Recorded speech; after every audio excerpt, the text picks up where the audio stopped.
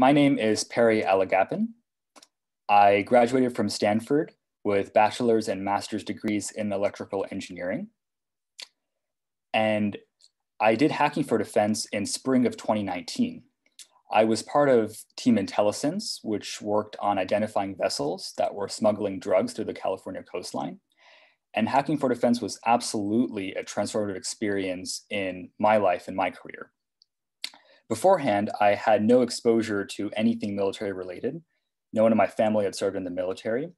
But in Hacking for Defense, I learned how critical these national security issues were. And I got to work with people in the military and national security sectors on solving issues like this.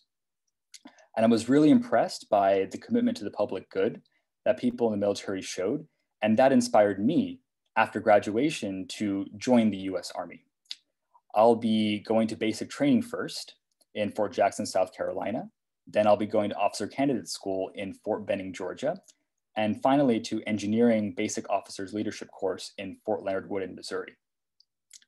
Beforehand, throughout my Stanford career, I would have never imagined that I would join the military. It was something very foreign to me. But Hacking for Defense reinforced to me how important it is that we all play our part in the public good of this country. And I was especially impressed by the character of the people in the military, which is why I'm confident that I made the right decision.